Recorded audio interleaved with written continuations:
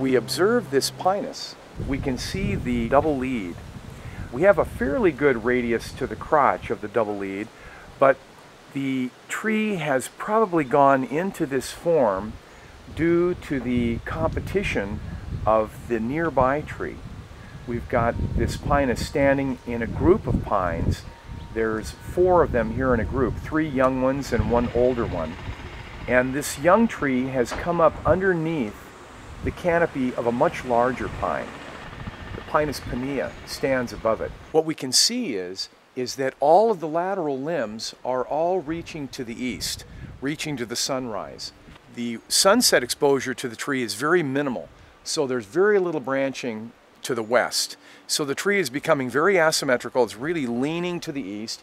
It's gone into the multiple lead, the double lead, and the laterals we see at various elevations are all reaching to the light, out from under the shade of the larger pine.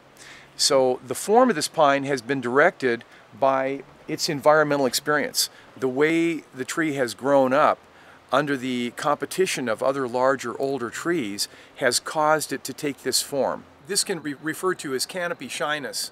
When trees in close proximity to each other are competing heavily, the younger, the smaller tree usually will be dominated by the larger tree.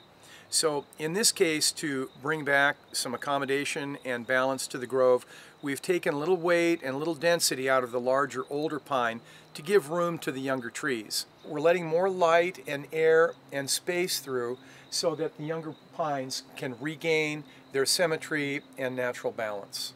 It's very easy for one tree to dominate another if its size and stature dominates the smaller trees.